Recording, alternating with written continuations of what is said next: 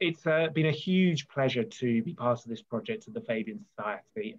We've really enjoyed both the process of learning so much about the subject with amazing site visits and talking to businesses and workers, and of course, all the hard work of coming up with the recommendations.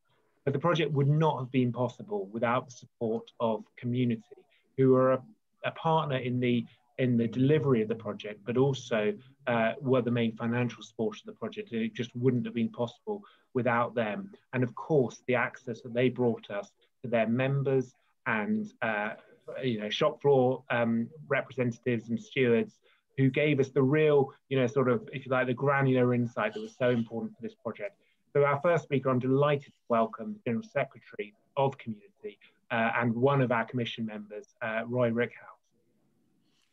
Well, thank you, Andy. Thank you for that introduction, and can I thank you for chairing tonight's event and all the fellow commissioners that are here tonight for all the hard work that has gone into producing the report.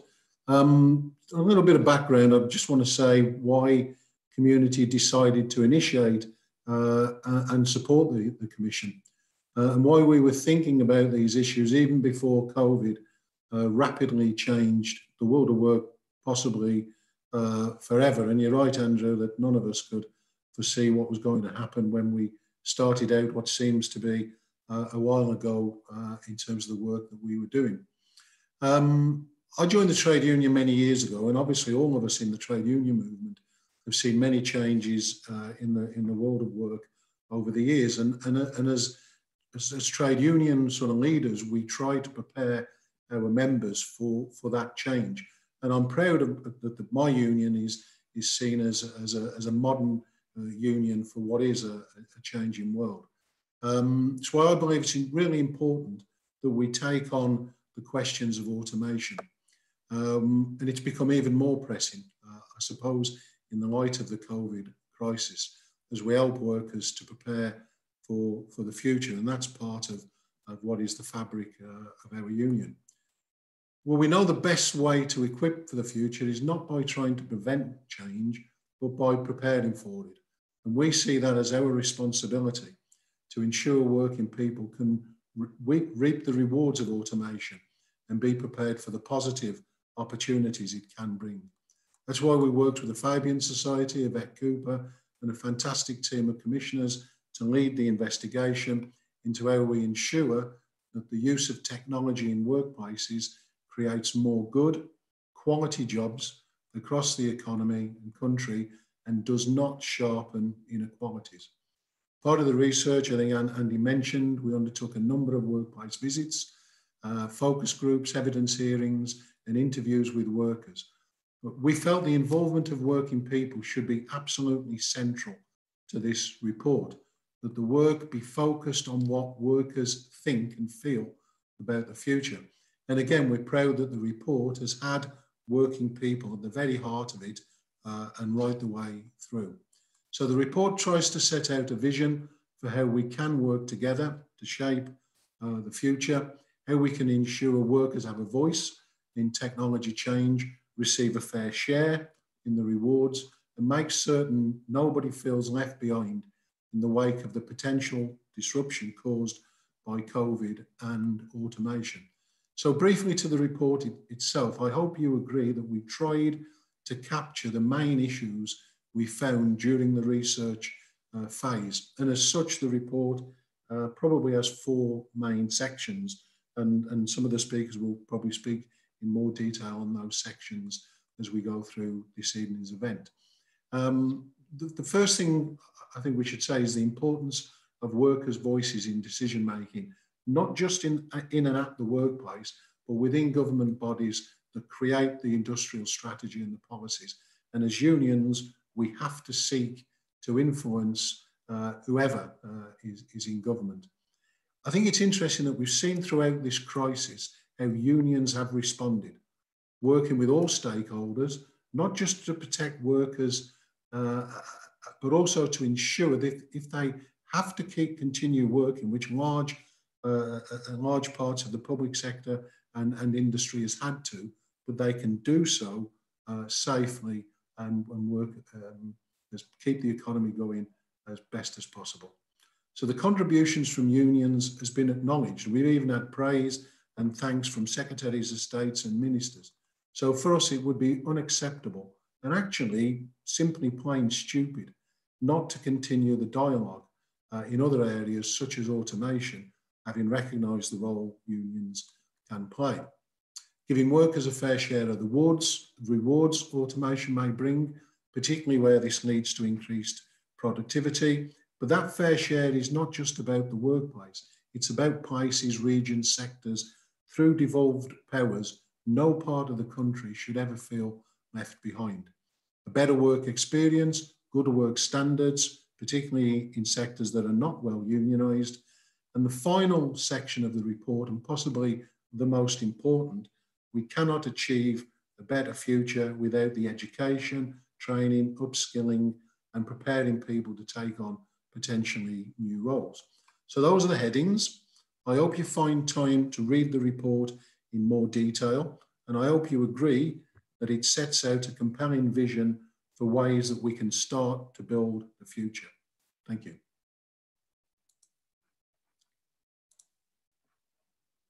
You're on mute, Andrew.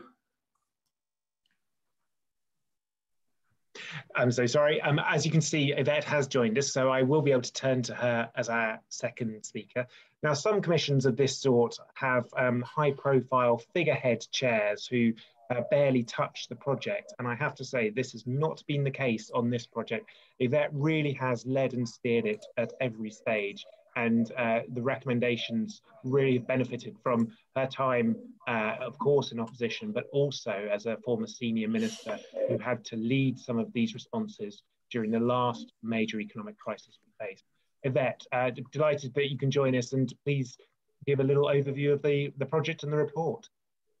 Thank you very much. Thanks, Andy. And apologies for being late at the beginning. We've just been voting. And so I don't think there's going to be another division bell for another hour, but you never know. So apologies for that. Can I just start by just saying a massive thank you to the Fabians and to community for backing this, for setting this project up at the beginning, for believing in it, and for the immense amount of work that they have done to make this happen. And, you know, I've seen the huge amount of research, the huge amount of organisation that has gone into this at every stage to make this a really substantial report. The fact that there's sort of 31 detailed recommendations, but also detailed research and, you know, very much, as Roy has said, hearing workers' voices at the heart of it, the fact that we have been around the country to different workplaces, listening to people, and the determination and the dedication that's gone in from the Fabians and community is what's made that possible. But I also wanted to thank all of the commissioners, because we've had this sort of commissioners from all kinds of different backgrounds and experience whose contributions to this report has made it what it is, and hugely grateful to everyone for something which has been a several-year commitment to get it to this point. Obviously, when we started, none of us had even heard of COVID. Frankly, 12 months ago, none of us had even heard of COVID.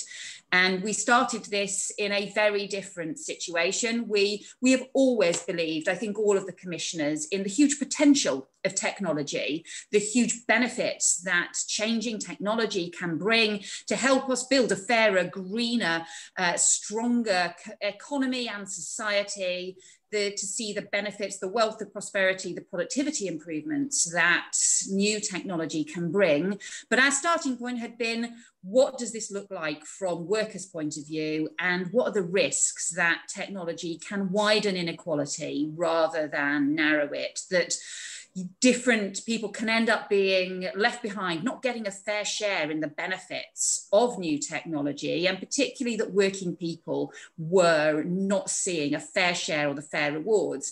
And our starting point was, right, what do we need to do to sort that? We've seen in past waves of technology throughout history, where waves of technology have brought new wealth and prosperity, but it hasn't been evenly shared, that we've also seen new exploitation and new inequalities, and it has taken generations in the past to deliver the institutions like the trade union movement or the welfare state that has then responded to and dealt with those injustices and helped better share the rewards from new technology.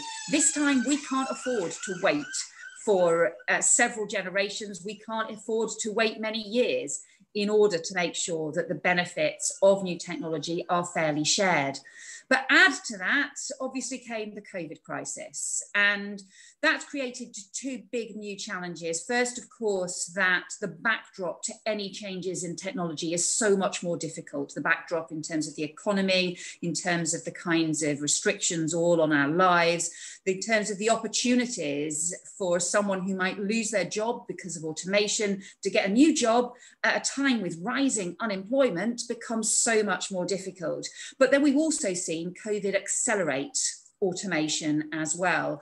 Technology has helped save jobs during this crisis. It has undoubtedly helped through making possible remote working, remote shopping, remote learning, even remote speeches in Parliament. It's helped make possible all of those things and has helped save jobs and save businesses and livelihoods in the process. However, the acceleration of technology is also accelerating the job replacing automation, which means that many of those jobs now may not come back. So the fact that people who've switched to online shopping may not go back to the high street for very many of the things that they buy, and therefore those retail workers' jobs may just not come back even when the shops are allowed to open. The fact that people have switched to online ordering, online booking their accommodation, online ordering food in a pub or a restaurant. All of those kinds of things can end up bringing in the automation that can also replace jobs at a time when we're not seeing new jobs being created and when it's working people who are most at risk. And of course, low paid workers who are at the greatest risk of all. Low paid workers, time and again, we see being hardest hit. And what we've identified as being a double whammy to particularly low paid workers, to retail and hospitality workers, but also other workers across the economy, including some areas around manufacturing, other areas of distribution as well. And the research that Josh and others at the Fabians and Luke at the Fabians had done showed that of the 61% of furloughed workers, so that's those who've seen their jobs suspended this year because of COVID, were in the highest risk sectors for automation. So that means for those workers, they're being hit twice. Jobs suspended this year because of COVID, but jobs that may not return next year because of the accelerating pace of automation. Throughout crises, in economic crises in the past or economic shocks in the past, you often see an acceleration of technology take-up, acceleration of automation, and that is certainly what we are seeing in this crisis. But that means government has to respond to that. And whilst we have seen the government responding to for example, the partnership working between the trade unions, the TUC and the CBI, and early on in the crisis to develop the furlough scheme, for example, it has been very much short-term, based on the short-term COVID crisis, not thinking about the interaction between the COVID crisis and these longer-term challenges. So, for example, the fact that so many furloughed workers this year have not had any training. People who've been off work for months on end and have not actually had the chance during that time to be able to increase their skills, to be able to make the most of the online learning that we know is possible. So a huge missed opportunity already, but also a really dangerous failure to meet those opportunities in future, and a really serious risk that we are going to see widening inequality and also see long-term structural unemployment unless action is taken. So there are many recommendations that we've set out. Some of them are about the short term and about how we respond to the COVID crisis in the short term. Others, as Roy has said, about some of the longer term recommendations most immediately about making sure those furloughed workers get training right now, making sure that there are job guarantees, work and train guarantees for the unemployed to prevent anybody reaching long-term unemployment, support to expand and create new jobs in the middle of the crisis, and also then some of the expansion of the free training and education, some of the longer term measures that we talked about an overhaul of adult skills to help people adapt, measures to also make sure the rewards are fairly shared, expanding collective bargaining around technology as well, including that. The sort of sectoral partnerships, having the trade unions and employers and government working together with small businesses representatives, with the self-employed representatives on a sector by sector basis to draw up proper industrial policies for the future that can support businesses to adopt new technology that can help boost productivity, but also do so in a way that helps also support jobs and support people to get new jobs. And crucially, as Roy said, at the heart of this, making sure workers have a stronger voice. Because time and again, in workplaces we went to around the country and some of the focus groups that we heard from, we heard cases where workers have been really frustrated, where new technology had been adopted that actually didn't even work very well, that they weren't involved in, that wasn't having the desired impact, that they felt alienated from, and they weren't getting the training or support they needed, either to get the new jobs alongside that technology or to get alternative jobs as well. But we also saw some great examples where we saw workers and given a proper voice, where we saw employers and trade unions working together. We went, for example, to the ASDA distribution centre in my constituency in Castleford, where we saw where the trade union and employers had been working together to make sure that the new technology that was introduced improved health and safety, delivered productivity improvements, and also got the workers a pay rise. And so we've seen those good examples. We know the benefits that technology can bring. We know the opportunities that it can bring, whether it's in the COVID crisis or beyond.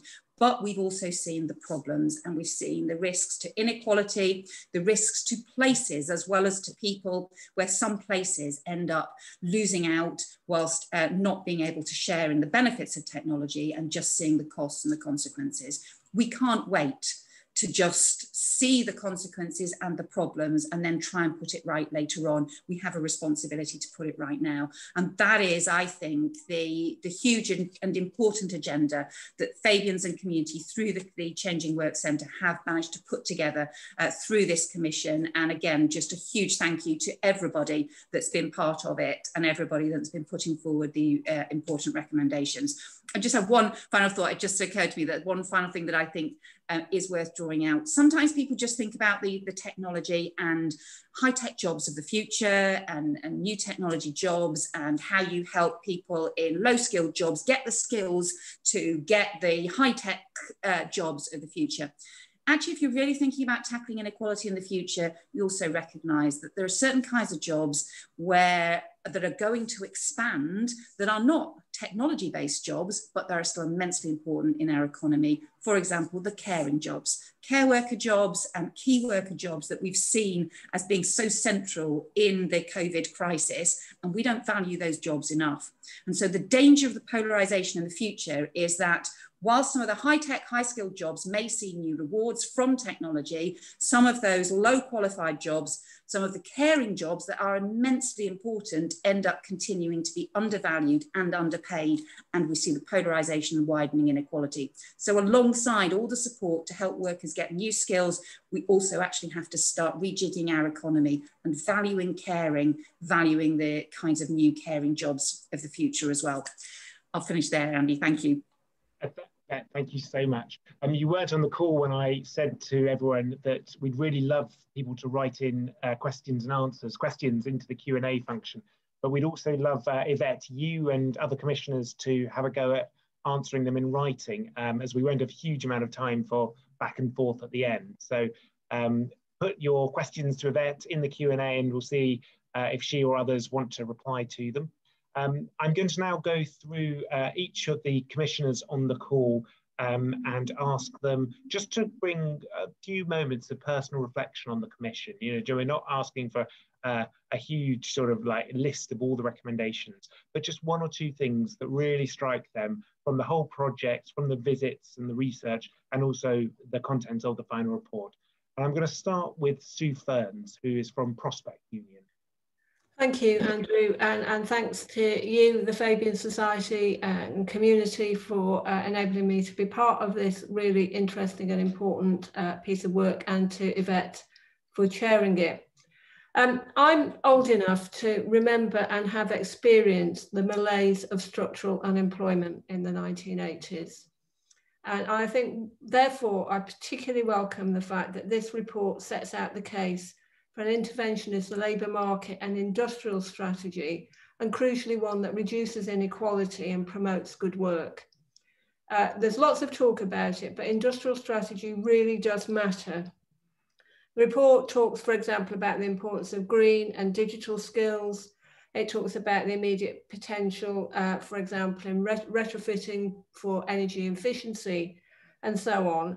And actually, this launch is incredibly well timed, given that last week we had the report of the Committee on Climate Change, which illustrated actually the huge industrial shift that we are going to need to make in order to achieve net zero. And yesterday we had the Energy White Paper. And this won't all be about high-skilled jobs. It will be about jobs at a range of different skill levels. But it's essential that we do meet this challenge, and that the process of change for all of those involved is fair and inclusive. Now, Prospect, my union, is working on another project with community, which will show when we publish it early in the new year, that process of fair change, or to use the jargon, just transition, is essential not only for climate change, but also to manage the changes that are going to be brought about by the introduction of new technology, AI, and also that response to COVID-19. So for me, I reflect on the importance of that and the timeliness of it. And again, just to emphasize that a fair change is one that leads to good quality jobs, that reduces inequality, and crucially, as the report says in a number of recommendations, has worker voice at the heart of it. Thank you. Great, thank you so much, Sue. And next I'm going to turn to Paul Novak, who's the Deputy General Secretary of the TUC. Well, thanks, Andrew, and thanks for the opportunity to say a few words, and echo the thanks that's already been given to the Fabian Society and community for the work that's gone into the report, but in particular, everybody who works in those two organisations, and probably most importantly, the workers who inputted into the deliberations of the Commission, as Yvette said, going into workplaces, talking to people about their real first-hand experience.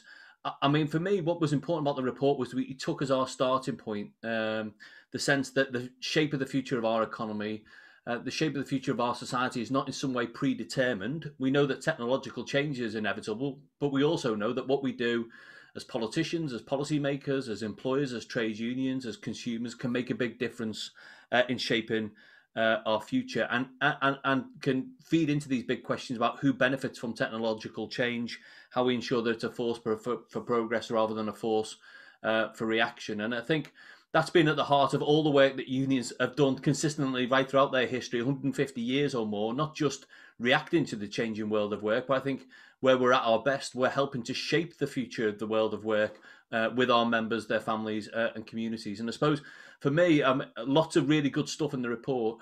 That section on how we put workers at the heart of this big industrial transition is really important. So that means, for example, making sure that we embed, as Yvette talked about before, a genuine approach to social partnership right throughout our economy and labour market at a workplace level, but through a sectoral level, at national level as well. It means empowering trade unions to be able to effectively represent their members, and the report talks about how we can remove some of the practical barriers to unions to organise and represent workers. But also, I think, places an onus on us as unions as well to get into workplaces and negotiate agreements with employers that support our members through these industrial transitions, to reach out into those new and growing parts of the economy where we're not so strong at the moment, particularly in parts of the private service sector. So, I mean, as a trade unionist, I'm an optimist by heart, but I think that the report gives us lots of practical action points to build on at every level, in workplaces, in the political process to actually make sure that this next coming wave of industrial transition is one that works for working people and their families. Thanks, Paul. And the next commissioner I'm going to call is Katie O'Donovan from Google UK. Thanks, Andrew. Hi, everyone. Great to be here this afternoon. I mean, the point has already been made, but the timeliness of this commission was put into kind of stark relief, I think, by the last year. And I was thinking, you know, where do I see myself and how do I see myself working by the end of the next year, 2021? I can't really imagine that. And I think probably most of us on the call fail to struggle to think what that will look like and how we'll be working. And then when you add in, you know, if you're thinking and considering that from a point of view of a sector that's at risk, or that, you know, you're later on in your career or you're not given training, as Yvette signalled earlier, it really does make clear why this report is needed so much now. And I think, you know, the reasons it's needed now are much sharper than they were when we started. But I think the reason that Google was so keen to be involved at the beginning is that often when we talk about these issues, there's a kind of a digital or a technological exceptionalism, which is, oh, this is the future. This is just too difficult for us to grasp. You know, we're not quite sure what to do. But actually, I think the Fabians were really brave, and community too, in saying, no, actually, you know, as ever, if we bring together policymakers, if we bring together academics, if we bring together businesses and technology and unions and workers, we can actually have a good idea at what we should be doing in the future and come up with some really practical recommendations, which I think is really clear in the report today. So thank you to the team that have worked so hard on it. Well done, Josh. And it's been really good being part of that. I think we don't need to wait as well until there's kind of final agreement on everything that's recommended in a report like this. We can all get on and start playing our parts already. And I think it's great to, again, be working with commissioners that are so busy doing that. And so for Google, I mean, what does that mean? It means actually making sure that people can access and use our products, and nearly all of them are free and relatively easy to use. But it also means making sure we're part of a wider societal effort to train people and make sure that they feel empowered and have agency over the technology that's available to them. And we actually started about 4 or 5 years ago a program that decided we wouldn't do it all virtually and online. We would get out into the community. We started our first one in Leeds, a digital garage program, and have trained about 300,000 people since then, very much reaching for people who aren't the technology first. They're not in the kind of white heat of the tech revolution, but are thinking perhaps I could do more, or perhaps I could do my job differently, or perhaps I need to retrain. So obviously we've had to go online over the last year, and we're not doing that in-person training, but we've had a couple of successful partnerships, in particularly with the DWP, who found real great demand for this, and we've been able to partner with them, which has been so important. So I think I really welcome the practical element of this report, the clear recommendations. I know, you know, everyone on this call will be passionate about bringing them to realization. I think for a company like ours, what we need to do is say, look, you know, we can have a significant impact over here, but actually if we're convened by government or convened by others, us companies like us working in partnership with unions and other employees can really achieve more. So very much welcome the conversation and the deep work that's gone into this. Thanks, Katie. Unusually in the report, there is a page of recommendations, but then there's a second page of actions for employers and unions, so that we don't want it just to be passed to politicians to solve this problem. We want employers and unions and business organizations to be taking steps together right now. The Josh who everyone keeps referring to is the project's researcher, Josh Aby, and I just want to pay, from my own personal perspective, a huge thanks to him. He's really been the sort of the linchpin of this project, running the Secretariat. But also a much wider team at the Fabians and at Community, who have all been a huge part, and indeed in Yvette Cooper's office, all been a huge part of the project. Now I'm going to turn to our final commissioner, and this commissioner has made a massive contribution to the project. The academic heart, the expertise that has really brought fantastic knowledge and rigour to the process, and that's Professor Margaret Stevens from Oxford University. Margaret.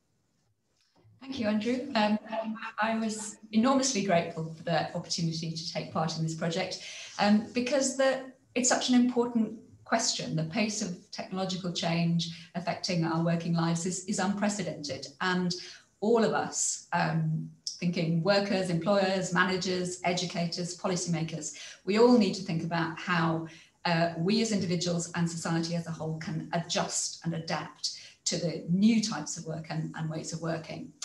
So when I began my research on the economics of vocational training, which was about 30 years ago, we thought of education and training as something that happened at the beginning of a working life, and people would acquire skills then that would take them into their chosen career and last a lifetime. And we know now it's just not like that anymore. The challenge now is completely different. So as technology changes, the skills that are needed change, and we need an employment and in training culture that allows people in collaboration with employers to acquire and develop new skills as the old ones become less useful, less relevant, perhaps obsolete.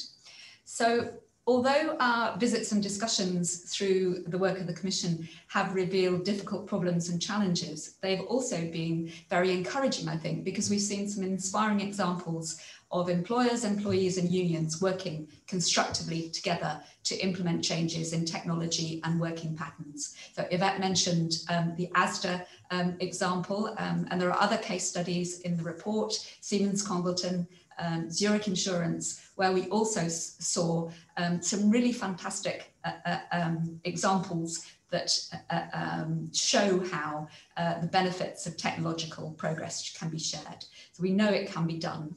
And what we need is a policy framework to spread that kind of good practice widely.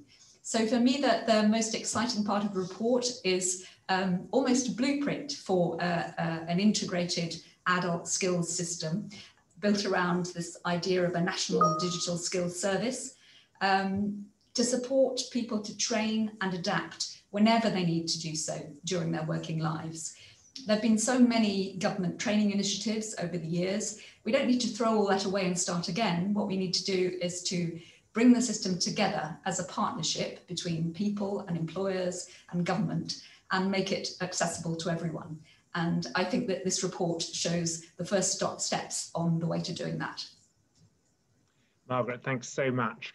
So I am going to try to bring people who have asked questions in on the chat. And if you've been on one of these calls before, you'll know that occasionally we try to bring people in and it doesn't work. And then I have to read out their question. But my aim is get you to ask your own questions. The first person I want to bring in is Harriet Digby. Harriet, do you want to ask your question?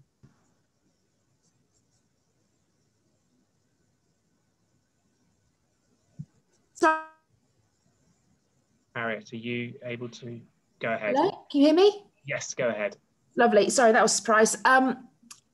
My question essentially relates to how you deal with training for people looking to move in their careers. So, for example, entry-level jobs often require prior experience, which therefore isn't an entry-level job. And in order to get a new job, you're often required to show that you can already complete that exact role without the investment and support from the new company to actually help you grow. So you can only ever move side to side, you can't move up. And whilst there is a risk of not being able to move up, you're then stuck at the at-risk roles that can be overtaken by automation. Brilliant, thank you very much. And then we're going to go for Stephen Hesling. Stephen, can you make yourself heard? Yeah, thanks, Andrew. My question was just around the base of obviously knowledge, knowledge-based work, as you know, the technology seems to be concentrated in large cities where there are high concentrations of knowledge workers and companies that can take advantage of this. How do we ensure that workers in small cities and towns are not disadvantaged and left further behind other parts of the country? And then I'm going to bring in Arik Chowdhury. Arik, if you want to ask your question. Yes. My question is, did the Commission come across and or highlight good examples from history of policy interventions which successfully alleviated the negative effects of automation? If so, what can we learn from these? That's brilliant. So I'm not going to bring in all the commissioners at this round of questions, but I do just want to turn to Yvette, because actually I know you're interested in all three of those questions, but you particularly brought a perspective on towns to the project. Yes, I have at intervals driven Andrew mad by just suddenly in the middle of something just banging on about towns. Again, I'll confess constituency interest in this. So I think this is a really big issue, and we found evidence, have seen separate evidence we didn't cover in this report of in the first 5 years after the financial crisis, cities grew, so their employment growth and their economic growth at about twice the level of that in towns on average. And certainly for those kinds of knowledge jobs, particularly concentrated around universities, but also around bigger cities as well. And we've also seen where cities have more diverse economies too. They're less likely to be affected by something happening, you know, some sort of automation change that affects a particular sector or a particular industry, because they've got a much wider range of different kinds of jobs and the potential for creating new technology jobs, whereas towns can be more exposed and can be more dependent on a particular sector, but can also find that they don't have the knowledge jobs. I think that's why we've had a particular recommendation about having more investment in towns and also plans for towns, a proper strategy for towns, which includes jobs in towns, skills in towns particularly, because it's those towns that end up not having the high skilled workers can also struggle more to attract the new investment, but also about connections to other places, connections to cities, connections to other places. But I think that some of the technology acceleration we've seen as a result of the COVID crisis, so some of the remote working acceleration, also raises actually some new opportunities for towns in terms of technology providing opportunities, because actually knowledge workers can work from towns and still be part of huge knowledge networks, and with part of considerably more remote working as well. But in order to do that, they need digital infrastructure. And very often, each time you get a new wave of digital infrastructure, it's rolled out in cities first and towns end up coming much further down the track. So investing in skills, in digital infrastructure in towns, in connections for towns with other areas, and then also in the kind of social and environmental investment that also makes towns nice places to be and to live for people who may be working remotely in all kinds of different ways. And then I would say finally that point I was making at the end about we also have to value the kinds of key worker jobs, some of the jobs that other people might refer to as foundational economy jobs, and actually that will be in every town, you know, the care worker jobs in every town and across the country, in every community across the country, and not see those as being the low skilled, ever more poorly paid jobs, and instead should start valuing those as well. Thanks, Yvette. Paul, do you want me to cover the others, or do you want me to just cover that one? No, Paul wanted to come in on Harriet's question. Yeah, just quickly on Harriet's question, I think it was reflecting some of the other questions in the chat as well. I mean, I think there are three things which are all actually part of the report which would help. I mean, the first one is providing government providing proper financial support for those, particularly on low incomes or insecure contracts, to retrain. And we talk in the report about, you know, universal credit to support part-time working and part-time learning, you know, proper statutory training pay and training allowances, but things that recognise the reality that for lots of low-paid workers, the ability to retrain is not just about getting access to a course, it's about the financial support to be able to take time out and do that. Second thing is about giving people access to proper careers advice and guidance right throughout their working lives, not just at the start of their working lives. And again, in the report, we talk about a national support service that would help people plan their careers, access training, really important. And the third thing is, I don't think you can underestimate the value of having somebody independent at work to support you, to understand what opportunities are out there and to give you that advice and support. And union learning reps play that role day in, day out in workplaces. The government has taken the decision incredibly short-sighted, and we reference this again in the report, to withdraw funding for the Union Learning Fund. But that's a piece of work that supports 200,000 learners a year plus to access new training and learning opportunities through their union and employer working together. And that's the sort of independent support and advice that government should be supporting in workplaces up and down the country. That's great.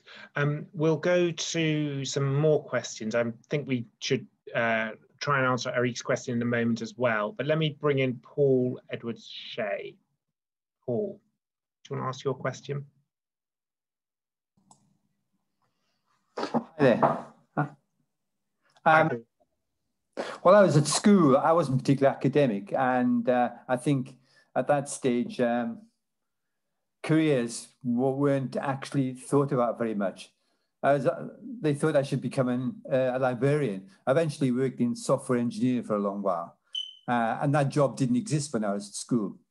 So with things like the Green Industrial Revolution and the new Green Deal, what jobs do the panel think will exist when school children today enter the workforce? Well, that's a great speculative question. I'll see if people were up to answering that. And next I'm going to bring in Joe Dromey, who is actually one of the witnesses that we heard from in the early stages of the Commission's work. Thanks very much, and congratulations on an excellent report. I wanted to ask a bit more about, so the current skills system kind of perversely seems to entrench inequalities rather than addressing it. So if you did well at school, if you get high levels of qualification, if you're a high paid worker, you're more likely to have an employer who invests in your skill and your skills, and you're more likely to be able to access other forms of learning. Whereas it's the people who could benefit most from training and upskilling opportunities who are least likely to take part. So can you say a bit more about what your suggestions are for kind of reversing that trend and making sure that those who could most benefit from access to upskilling are supported to do so? Great. And there's another skills related question from Tim Peters. So I'll bring that in and then I'll go back to the panel. Tim, do you want to ask your question? Hi, thanks Andrew. Yeah, really, it was just an identification that there are a number of different online service providers who offer lots of educational courses, but they're frequently chargeable. And I wondered whether the panel had looked at the opportunities perhaps for making citizen level access available. Great. Margaret, do you want to pick up any of those questions you've heard and respond to some of them?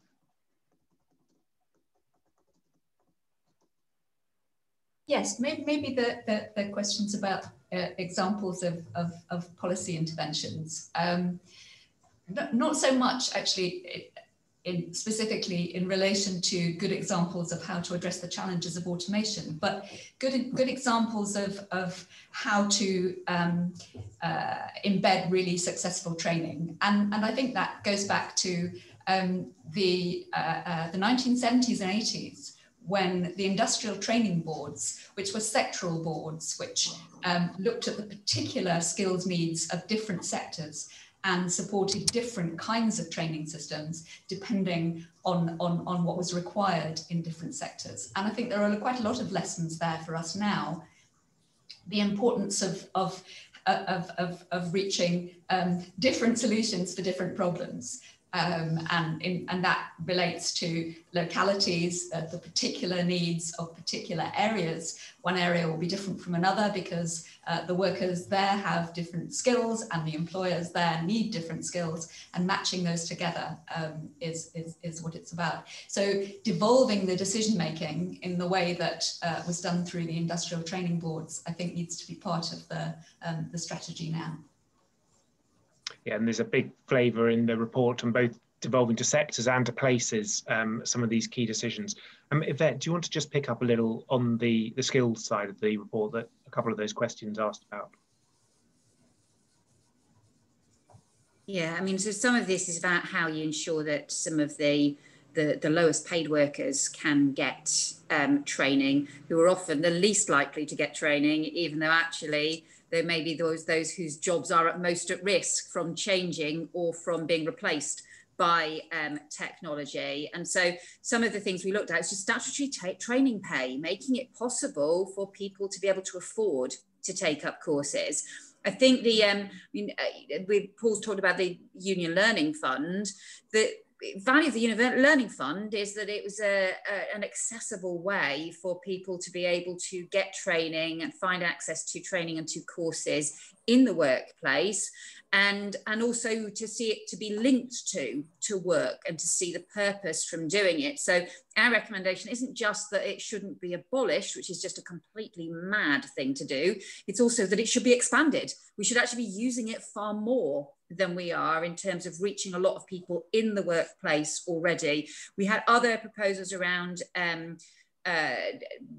time off to learn, and also about things like having employers actually having a responsibility to do skills reviews and to do plans, because in the end we do need employers to take much greater responsibility for thinking about the skills needs of the future and the skills needs of their own workforce, but also what's going to happen to that workforce over time as jobs change as well. So that some of the things when we talked about having these sectoral plans, the sort of sectoral partnership approach and industrial policy between employers and trade unions and the government, we're seeing training and skills as should be at the heart of that, and should be a really important part of it. And then just as a sort of final example, one of the reasons we've also talked about devolution, to give local government, local partnerships the ability to do this. We've been drawing up our proposals for Castleford for the Towns Fund, which is something we've been lobbying for a long time, was to have that investment for towns, but ours includes a new skills centre, a new skills hub drawn up in partnership with the Castleford Tigers Foundation, which is, the local rugby league team, which has huge support across the community and is a great way of bringing people into learning and training who might otherwise not think it's for them. And so finding different ways to support training through loads of different routes rather than thinking this is a one size fits all. Great. Do any of the other commissioners want to come in on this round, that particular focus on skills? Sue? And then I'll ask Roy. Everyone does, that's fine. Well, just a few thoughts to supplement what colleagues have already said. And I agree there isn't a one-size-fits-all approach. I think actually when we look at industrial policy we have already seen the rise of data and digital skills, for example. And it is true in some sectors that employers are going to need to recruit from a wider base in order to fulfill those skills needs. And that's something that should be addressed within sectoral bodies, because that does increase the opportunities for recruiting from a more diverse and wider pool. So I think that's important. I think where in sectors where government or local government is procuring skills or services, there is the opportunity to go back to what is not a new idea, but requiring rules related to procurement and contracts. And we have to be clear that this has to be a flexible mode of delivery. A lot of people are not in a position to go back into full-time educational training, nor would they want to do that. So it has to be very much led by the circumstances that people find themselves in. And we can only just reflect on the decimation of the resources of further education colleges, for example, which can be very good and flexible providers for worker skills. But I think a key thing that we learn from international experience is that to do this, it works best if you plan ahead and if you sit down with everybody around that table. So what I think we've done in the UK is by and large responsive when these trends hit us. And where we need to be is thinking ahead, planning and implementing the requirements, the resources, the infrastructure in anticipation of skills needs. Thanks. Thanks. And I'll bring in Roy and Katie, if you could both just make very brief remarks. I'll get back to the panel of the questioners. Yeah, very briefly, thanks for that. I think I said in my opening remarks that this is probably the most important, or one of the most important issues that we've got to address. When you look at 80% of the workforce that's going to be with us in 2030 are already here. So this issue of lifelong learning is massive, and we've got to get to this point where people feel they can be, picking up new skills constantly and being upskilled, etc. And I think the role there for the unions to play is to try and get this on the agenda more with employers. Employers do need to step up, but so do we as unions in terms of opening up that agenda and having those discussions, which I think we are now. I think we're more akin to having those type of discussions, whereas in the past, we probably thought training and upskilling, that was something the employer did. We didn't get involved with it. And I think we have to now, and we have to take the ball by the horn, so to speak, take it to the employer and say, this is part of our collective bargaining agenda. Thanks, Roy.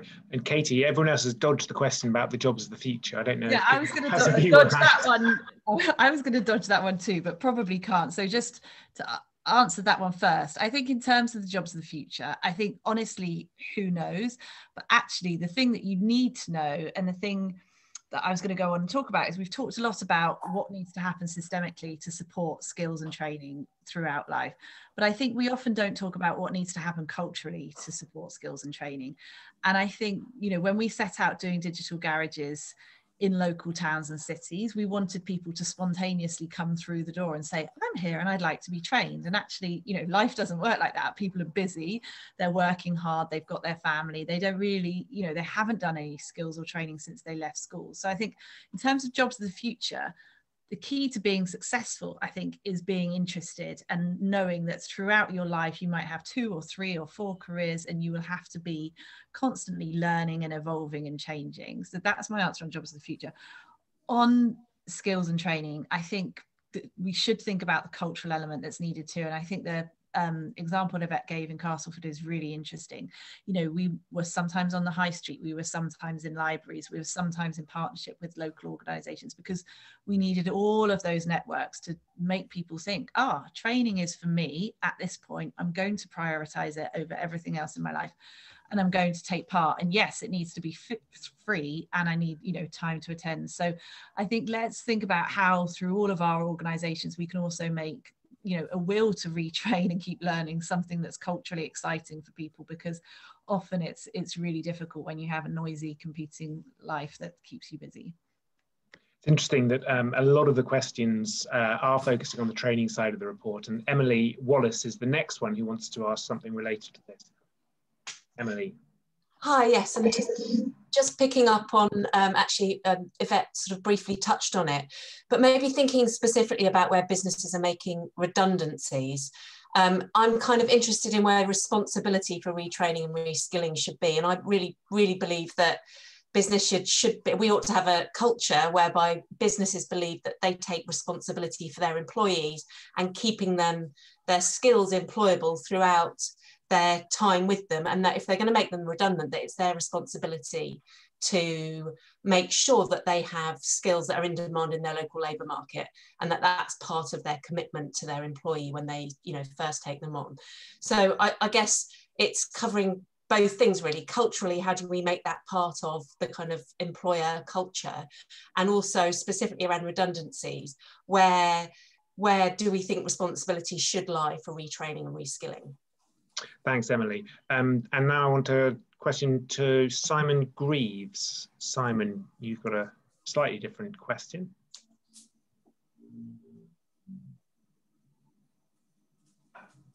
Simon, can you? That doesn't seem to be working.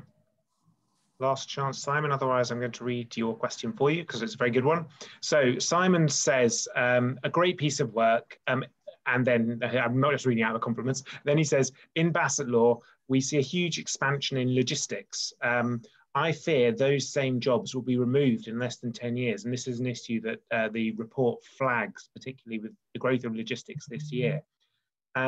Huge potential in supporting employees and securing the new jobs that will be much needed to support the factories and logistics facilities of the future. So I think the question there is what's the prospects for those growth industries of big logistics, warehouse jobs that have grown so much but could be imperiled in the future.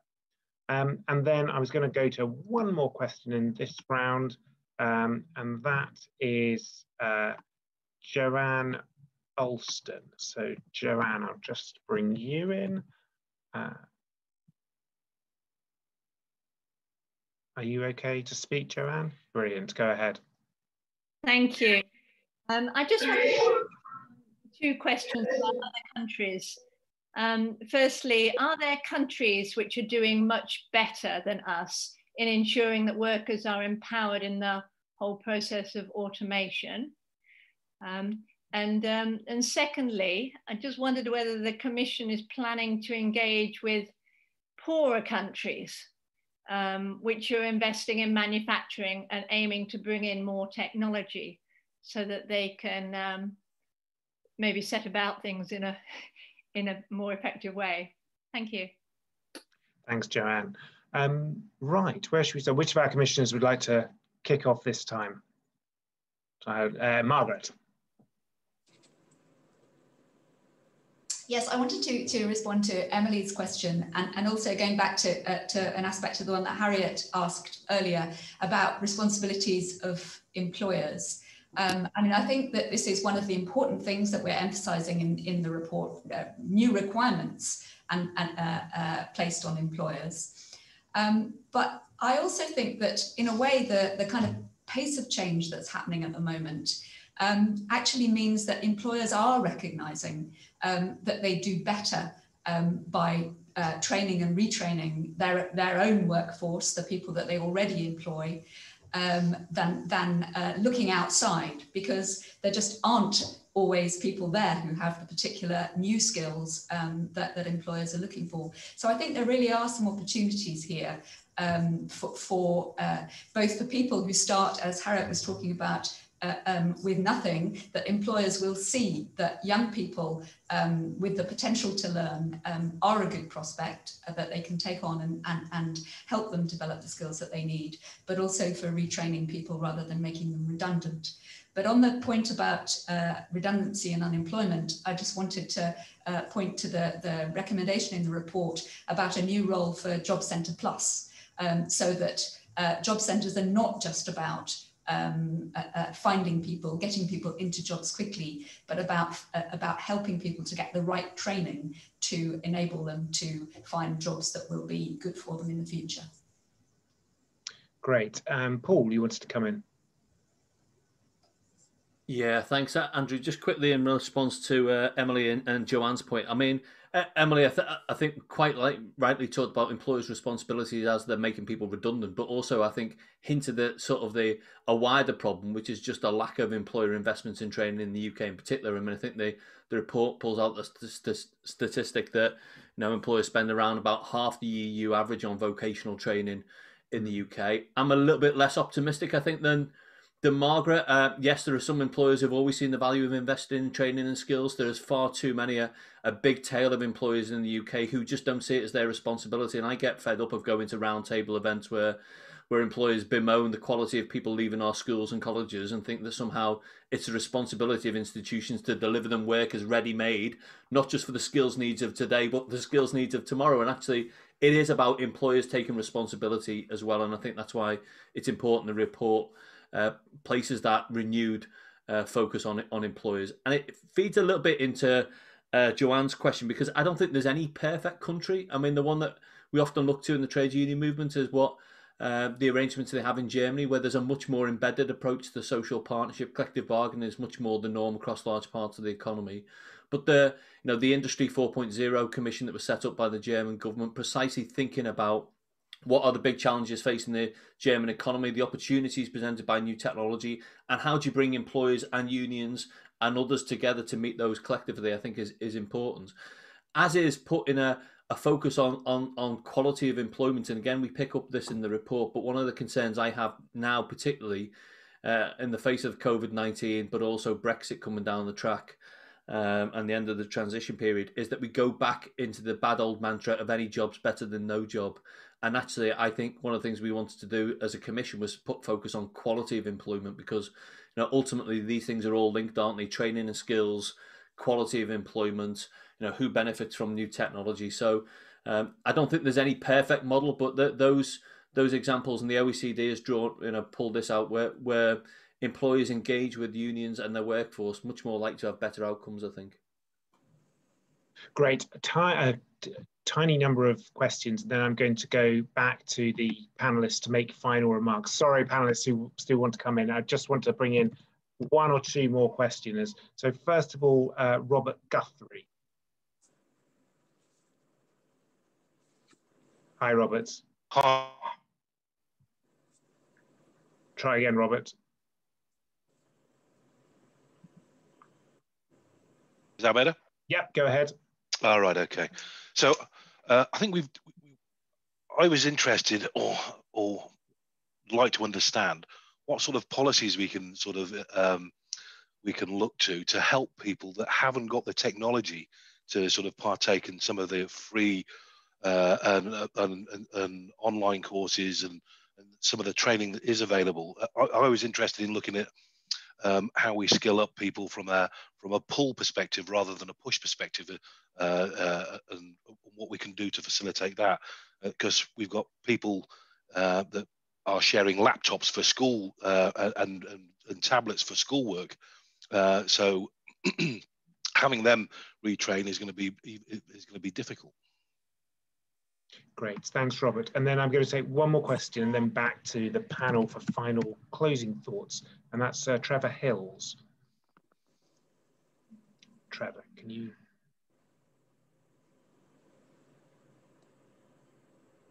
Okay, can you hear me now? Go ahead, Trevor, that's brilliant. Yes, the report refers a lot to the term employees, but it doesn't seem to say much from my brief reading of the crucial role of skilled quality management. After all, management generally employs and deploys workers into jobs, and also plays a key role a pivotal role in operating the reciprocal employment relationship bargain. And that would involve trade unions where they are recognised, of course. So my question was, to what extent does the report relate to the reality of the key interaction of management with technology and with workers, which combined are producers of value and wealth that generate more and better quality jobs? Thanks, Trevor. So another great couple of questions, but I know we haven't fully addressed all the ones we've had throughout the session. So if I could ask each of our commissioners just to pick up those last two questions or any of the others we've had and make a closing remark as well. Let me start with Katie. Thanks, Andrew. I think just picking up the question before Trevor's around, how do we make this work when it's so difficult? And I think access to hardware is really important. Access to data and connectivity, are you paying your really expensive broadband bill or have you run out of mobile data? Libraries are increasingly difficult to get to. What I would guard against is a counsel of despair. Like, there's lots of barriers in between a stressed, busy worker and their ability to learn and retrain. But there's lots of opportunities. Online does make it more easy than ever before within those boundaries. And so I would urge all of us who work, with workers and with others to think about what resources already exist that we can harness. And we've worked for many years with the Good Things Foundation that particularly do basic skills training with excluded members of the community. And, we ourselves put lots of courses online which are free of charge to use. So I think it's about finding what's right for your audience, understanding what's already available, using that, and then pushing for more as it's needed. And that can be connectivity, that can be more in-depth resources. But I think it's, now is the time for us to do as much as we can with what's already available. Great, thanks, Katie. Paul. Hi, Paul. Yeah. Well, just maybe to pick up Trevor's point, because I think it's a fair challenge. I don't think in the report, maybe I'm wrong, we refer explicitly to the capacity of UK management, but we know that just as UK companies have a poor track record when it comes to investing in workforce development and skills generally, there's a particular issue around the quality of UK management. That said, I think the report does make a recommendation which is about combining support for employers around innovation, business development, productivity, technology adoption, and workforce engagement. All of these things, which I think would speak to that point about management. And I think the reality is there isn't one silver bullet, is there, that's going to get UK employers in a better position to adopt and use and deploy new technologies. It is going to be about support on all these different levels and fronts. And as part of that, definitely, I think something explicitly focused on the capacity of UK managers is really important. So I'll end on the management side of the fence, which is not normal for me, Andrew, but probably not much more to add. Thanks. Margaret. Maybe, yes, on management as well. I mean, it's probably true that there isn't such a focus in the report on that. But it does strike me thinking about it that all of the good examples we saw of successful implementation of new technology and adaptation were all examples where the management really had worked together who were operating the technology. So, for example, at Zurich Insurance, where they were asking the people who actually did the work of filling in insurance claims to map the work that they were doing in order to help adapt the jobs and find ways of doing them better. And in Siemens Congleton, it was the management working with workers to design their workplaces. So the successful examples all were examples where the management had been listening to and learning from the workforce. Thanks, Margaret. Yes, I really recommend you look at the case study boxes in the report. There are some, I mean, it really brings this whole discussion to life. Sue. Yeah, thank you. First of all, on the question of access for poorer communities, I agree with what Katie said. I think a couple of things to add to that. We shouldn't ignore the fact that access online can be positive for people who are in poorer circumstances. Certainly allows for more flexible timing and approaches to learning for people who have a range of other responsibilities in their lives. Having said that, it is clear that people do struggle sometimes for access to resources. And I think actually this is where employers could step up a bit, because there are very few workplaces that don't have such resources, but do they make them available to their workers for these purposes? And I think they could do that, many of them very easily, and that they should do it. In relation to the point about managers, I think the issue about the quality of UK management has been long and well debated. I would just say, perhaps in mitigation, that mine is a union that represents a lot of people in management positions, that line managers are themselves often under a lot of pressure to deliver to cost and to time, which means that they are in some ways reflecting the values at the top of their organisation about what matters and what they should invest their time in. And we do say in the report that there is evidence to show that where managers consult with their workforce, not only does it improve the experience of work, but it also improves something we haven't talked about this afternoon, and that is about productivity. So this is not all about cost, it's also about benefit. Absolutely. And Roy, you've been instrumental in making this commission happen. Really keen to hear your final thoughts. Well, I think final thoughts was the report for us it's a starting point to stimulate the type of debate we've had this afternoon, and which we need now to carry forward and have with all stakeholders. It can't be looked in isolation or be looked at in isolation. I think Paul mentioned earlier something that we certainly as affiliates of the TUC are very keen to have an influence in, and that is an industrial strategy. We saw an industrial strategy launched in 2017 under Theresa May. The pillars of that industrial strategy were more or less a lot of what we've talked about today. They were about people, it's about skills, it's about places, local development plans, regional. I'm old enough, probably a few people on the call to remember the old regional development agencies, that type of thing. So what we've seen was that industrial strategy launched in 2017. It's already gone. It's like, I don't know, it's already outdated, and it's now that the government are going to embark on a review of that.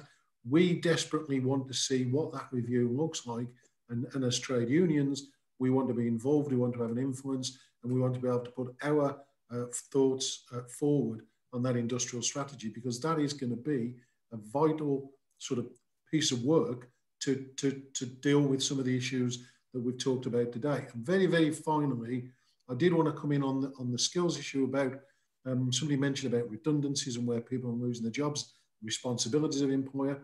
I'm a bit like Paul in this regard. My experience as a trade union official for many years is not a positive experience. Generally speaking, employers will invest and will train people for job-specific skills. The minute you start to talk to them about transferable skills, that's about making their employers, you know, more capable of finding a new job in the event of redundancy. Normally, not every time, there's always the exception, the barriers come down, the shutters go up, and they don't want to talk about that type of investment, because to them, that's not an investment that they are going to see a return on. So there is, you know, it's a problem, and I don't think it'll be solved by discussion. It'll need government to step in and create an environment where employers will do that. Thanks, Roy. And last words to Commission Chair Yvette Cooper. Thanks, Annie. Well, I think just really to thank everybody again. Thank you particularly to the commissioners and to everybody that's put this together. And also, I think to the Fabians and community for having seen the importance of looking forward and looking not just at the immediate challenges on our doorstep, which we're all aware of and have been so distracting and so difficult and challenging this year, but also actually at the challenges to come, and us not just being passive in this, not just standing back and waiting for inequality to grow, waiting for us to just fall behind as a country because we don't invest in a positive way in the new technology we need, and we don't involve working people in those technology decisions. We don't make the most of the skills of the workforce. We don't make the most of the organisations, the talent and the ability that we have. And instead, particularly, we let the lowest paid workers down. We leave behind the communities that have least when actually they have huge potential to get on. And there is a role for everybody in this, the role for employers, the huge culture change that we need among employers, the role for trade unions, the role for individuals, for communities, the role for local government and organisations, and crucially, the role for government, who need to play the leadership role in shaping this and in bringing people together, the kinds of partnerships, the sorts of social partnerships that we've advocated as part of this report, but that drawing on the talent and the potential of everybody to do it. And we do say in the report, we're at a crossroads. We stand back, we will just see inequality widen. We will just see the worst of the consequences of accelerating technology, where some people benefit and other people really don't, and that's not fair. Or we could actually set out a positive future where we have a plan and a commitment to bring people together to actually make the most of the new technology, but make sure crucially that everybody can be part of it. And final thought I would just finish on, which is, in some ways, the COVID crisis has been the really bleak backdrop to all of this and makes so many things harder.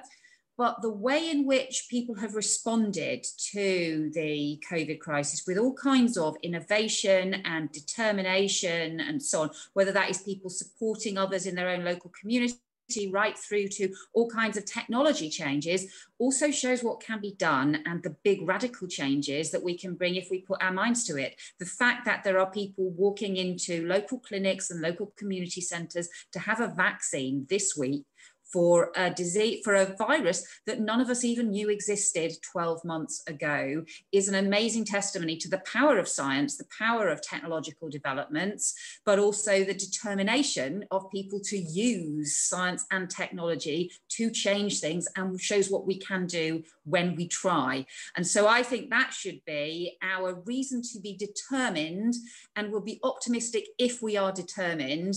And, you know, the final tribute to both to Roy and to Andy and to their organisations for wanting to keep this work going and to take it forward, not to just say, okay, we did a report, we printed it, that's it, done, but to say, actually, these are recommendations we're going to keep advocating, we're going to keep pursuing, because we know we can deliver amazing changes if we try.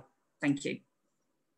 Thanks, Yvette, and thanks to all our commissioners on the call. Thanks to the fantastic staff teams at Community and the Fabian Society for all their hard work on the project, and very grateful to all of you for joining us on this launch event this evening. Thanks for your interest and participation. Have a great evening. Thanks, everyone. Take care. Yes.